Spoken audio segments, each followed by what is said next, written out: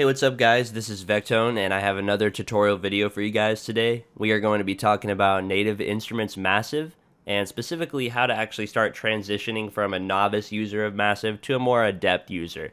And what I mean by that is how to start getting your ideas from your head onto the computer. And that actually is easier said than done. Once you start working with Massive and other advanced plugins, there's a ton of different, synthesizers and different plugins that have just endless settings that you can tweak, and you're basically designing a sound from scratch from just a little raw noise that you get, and that can be very difficult, especially when you have a really complicated sound that you want to hear. And if you listen to a lot of the especially electronic artists today, you can listen to a lot of their sounds and be like, wow, how did they make this? How on earth is this even done?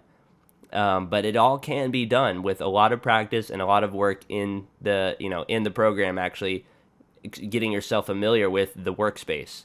So hopefully I can help you guys start to get more familiar with Massive today.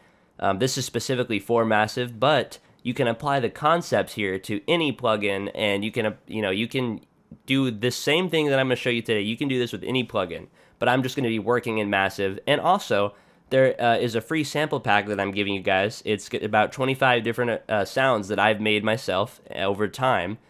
Since I've gotten Massive, I've actually, built up my own library, and I have hundreds of different sounds now that I've made, all with practice, and I can, actually evaluate my progress and see where I started from. And it's really awesome to see how much of an awesome library I've built up for myself. So I'm going to give you guys some of those samples, and they're going to be for free, downloadable on my website. A link for that will be in the description. But let's just get right into this so you guys can see what I mean. So I right now have Massive pulled up. It's just a simple, instance of Massive, nothing special, just the default loaded version. I'm not going to actually be going into what everything does in Massive here, but I'm really going to show you guys is actually how to start doing this on your own and what's called reverse engineering sounds. This is how you actually start to get familiar with how to make complex sounds. Basically what reverse engineering is you take a preset that someone else made, someone who made the program, or maybe you found some patches online, like the ones I'm going to be giving you, and then you deconstruct those patches from just start turning off things, start turning down amplifiers, and see how the sound has changed as you turn things off. And then you build your way back up and get back to the original sound. I've found in my experience that this is one really awesome way to start getting used to Massive and understanding how to make specific sounds, or what to use to get a specific effect on your sound. A great way to start doing this is Massive has a lot of different built-in libraries. If you actually bought Massive, it comes with a lot of awesome libraries here in the browser. That's where I clicked, and then you can just go down to the sounds here, and there's like tons of different volumes here with just giant libraries of sounds, way more than the ones I've even made. And a lot of these are made by professional audio engineers. So you can pull one up, like here's one, smiley face, and let's just look at it.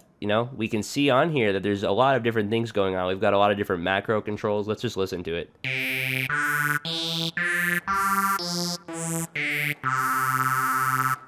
So, that's a starting sound. All right, and if you compare that to how we started with just a little tiny beep, then a lot has changed to the sound. And as you can see with a lot of different modulations going on here, whoever made this has done a lot to the sound.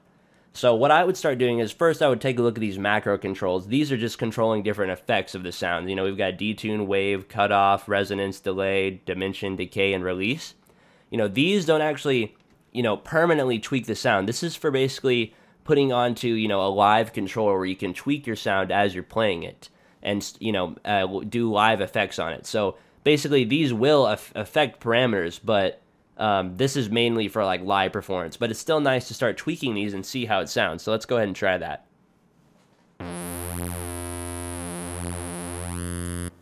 So we can see that detune really gives it a little bit of a chorus.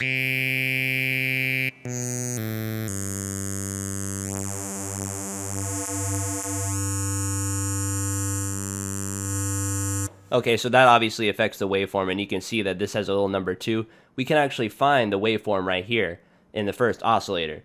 So one thing I would look at when you look at any sound is just look at the 3 oscillators first of all and see what's going on here. You see that all 3 of these oscillators have their volume all the way up, But in reality, only one is turned on. Two of these are actually turned off, so they're not doing anything to the sound. So that's just something to keep in mind while you're designing the sound or while you're reverse engineering the sound. But so we can affect the waveform with this oscillator. But I'm just going to go ahead and turn it off. Okay, so now we actually, we can do the same thing now by actually changing this knob here. So that's what the, second macro was doing. And that's one thing now that I've found out about the sound, and you could find that out too. If you were unfamiliar with this sound, this is how you start getting into it. Literally just start turning off things and playing the sound after every adjustment you make. Really play the sound before and after. Right now it's just a little bit hard for me to do that because my microphone is a little bit far away from my keyboard. So I'm trying to do that, but more of what I'm trying to do is actually convey to you guys how to do this, and you can go ahead and just do it later on whatever sound interests you. So this is just one way to really get into it. Let's just look at another one here. I don't know. Let's just go into a different library. Let's see. We got no question. Let's see what that one sounds like and looks like. Okay, we're obviously still on. There we go. Okay, so that really more sounds like a string instrument of some sort, some electronically made string instrument, but it's definitely a cool sound, and there's, again, a lot of macros. One thing that I noticed that a lot of the massive engineers or the native instruments engineers like to do is they like to put a lot of different macros on their sounds.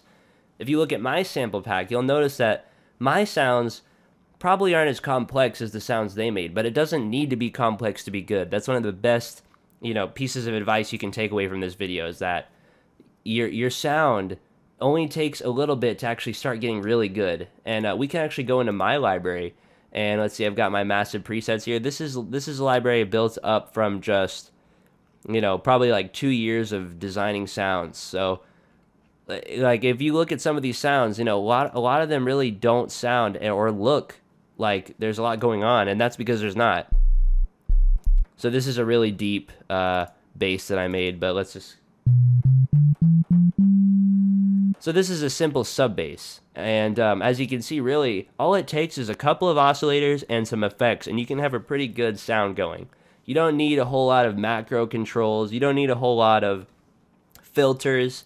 That's just extra sprinkles on top to make the sound that much better, And those kinds of things actually come with practicing reverse engineering sounds, okay? So, you can get a lot of the big ideas from reverse engineering the sound, and then you can also take away little details and how to really tweak your sound and get those little details that you may, find. But as far as getting a workflow going, it really just takes a basic understanding of massive and a basic understanding of what the oscillators do. But reverse engineering is really where you should start. That is something I highly recommend. That's something I did for a long time. Along with that, I actually, made a lot of different efforts to search up on the internet about how to design sound. I would look on forums. I would look on YouTube. Countless hours spent on YouTube looking at videos similar to the one I'm making right now, and downloading sample packs from other people and looking at their tracks too, specifically because I was really interested in bass and EDM, dubstep growls, stuff like that. So that's what I was learning how to make, and I feel like I got pretty good at it. Some of my first massive sounds were just so crappy, and now, I'm coming out with a lot better. I have all these dubstep patches that I'm starting to make. Here's some that I made. Let's see. Hard Wobble. This is actually one that's included in the sample pack.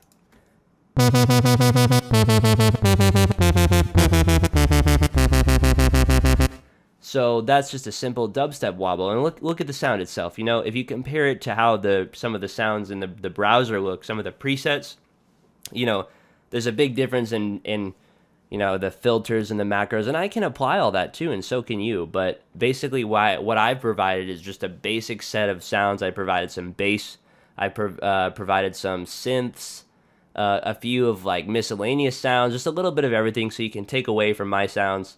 Feel free to use them in your video. Feel free to use them in your tracks or whatever you need to do. Really, mainly, they're so you can reverse engineer them and see how I've done them. that's basically what I'm giving you, is a starting point to start, a group of sounds that you can start looking at and breaking down and figuring out how they work and how I make my music. And then you guys can, go off on your own path and start making your own sounds. And eventually you will start to notice that it gets easier.